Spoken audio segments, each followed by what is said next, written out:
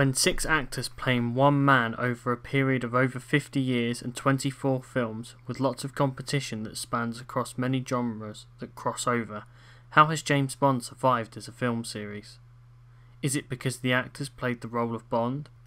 Or what they did in the role helped them survive over time? Or is it the ways things worked out in Hollywood with its competition to make the success it is today? Is it because the series is able to adapt itself to current culture and make stories out of what is happening in the world, at such as the time adapting Casino Royale to fit a modern day setting that is post 9/11 and has nothing to do with the Cold War? Is the Bond series also able to adapt its way around the competition, mainly in America, and keep up in the cinema today with the vast amounts of high quality films being produced, in all especially but the action and spy genres? Also the vast competition from cross-genre films with science fiction and action such as Star Wars franchise has done.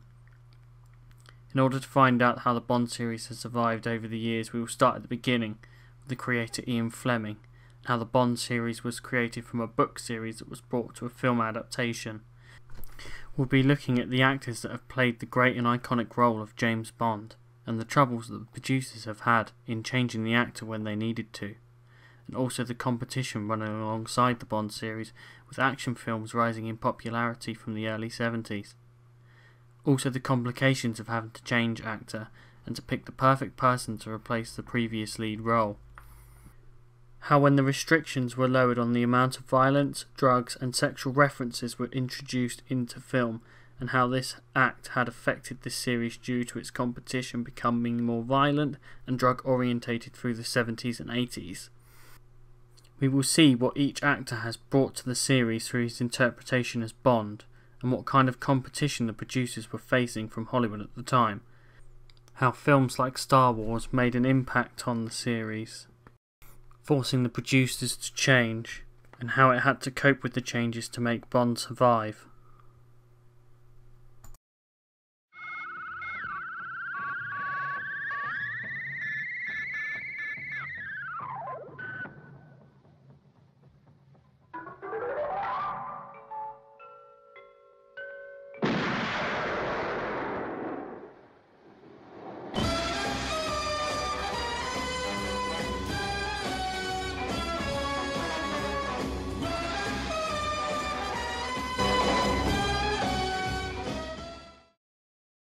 It all started in 1962 with Dr. No and Sean Connery playing the lead role.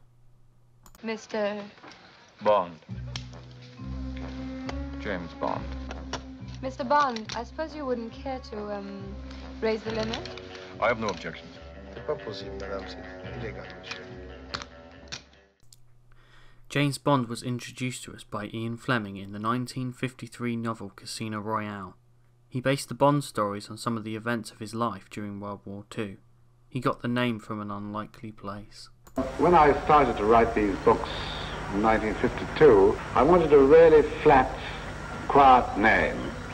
And one of my Bibles out here is James Bond's Birds of the West Indies, which is a very famous ornithological book indeed.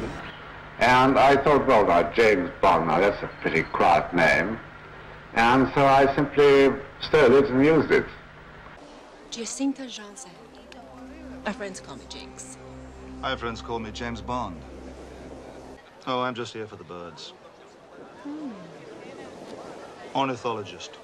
Ah, ornithologist, huh? Wow. Now there's a mouthful.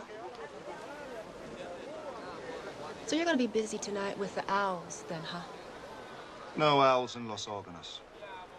Nothing to see till the morning. Not out there, anyway. He travelled the world in luxury with the most generous expense account ever granted to a British servant. He was witty, charming, fearless and incorruptible. In one of the rare masterstrokes of casting, Sean Connery personified James Bond with such perfection that even Ian Fleming, who was initially critical of Connery, admitted it was difficult imagining anyone else in the part. Connery's performance in Dr. No did much to define Bond's persona.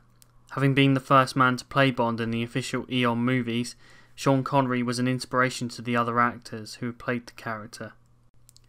Sean Connery didn't only inspire the other actors that came after him, but he inspired most of the spy fans who always wanted to be like Bond, and the way he acts, having money, girls and guns and gadgets. Connery would also inspire screenplay writers that would write spy films based on the James Bond series that would eventually get made into a series of films. Dr. No was a very special film that introduced people to a whole new world of filmmaking. The magnificent high-tech sets, unique main title sequences and editing style would all become hallmarks of the series and influence an entire action film genre for decades to come. The film series did not start with humble beginnings. Although Ian Fleming's novels had become literary sensations by 1961, producers Cubby Broccoli and Harry Saltzman found major studios less than enthusiastic about bringing Mr. Bond to the screen. Most common objectives the fact that the subject was too British and too blatantly sexual.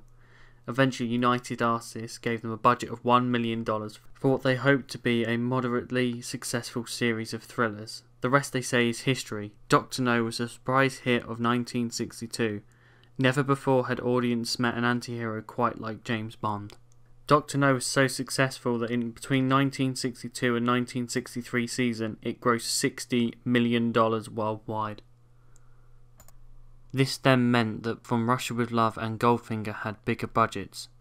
Many people still consider them to be the best films out of the series, with From Russia with Love giving us the now infamous pre-title credits sequence. Sean Connery is considered to be one of the better Bonds due to the fact he would act as Bond would in the original source material. The best scene that Sean Connery shows emotion out of the 6 films he did was the laser scene in Goldfinger, released in 1964, one of the most iconic scenes throughout the whole Bond series. The laser effect was achieved by having someone hide under the table with a blowtorch and cut through the metal from below, which the laser beam was then added optically.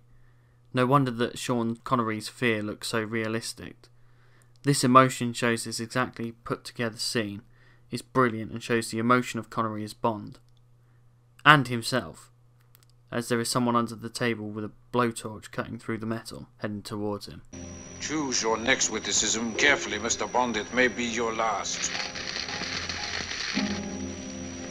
The purpose of our 2 previous encounters is now very clear to me. I do not intend to be distracted by another. Good night, Mr. Bond. Do you expect me to talk? No, Mr. Bond, I expect you to die. It's hard to think that United Artists, the same studio which originally was reluctant to spend $1 million on Dr. No, had given $5.6 million for the budget of Thunderball. Times had changed, however. Bond was a leading pop culture icon. When photography began for Thunderball, 007 films had already spawned legions of imitators both on television and the big screens. The producers knew they had to demonstrate that a genuine Bond movie had scope and spectacle, which could never be replicated by the impersonators. With a budget of $9.5 million, the cost of bringing You Only Live Twice to completion, $3 million more than Thunderball. The reasons are very apparent. The premise was to ensure that every penny was reflected on screen, to make it look like an epic film. After You Only Live Twice had finished filming, Sean Connery told a columnist that he's done. Bond has been good to me. I've done my bit. I'm out. From October 1962 to May 1967, a period only 4.5 years, Cubby Broccoli and Harry Saltzman premiered 5 James Bond films, which were met with unprecedented box office success and cheered by legions of fans across the globe. They had brought the world a new kind of hero. They had altered the language and business of the film industry and had created a pop culture phenomenon. During this time, James Bond had become both a symbol of cinematic innovation and hallowed tradition.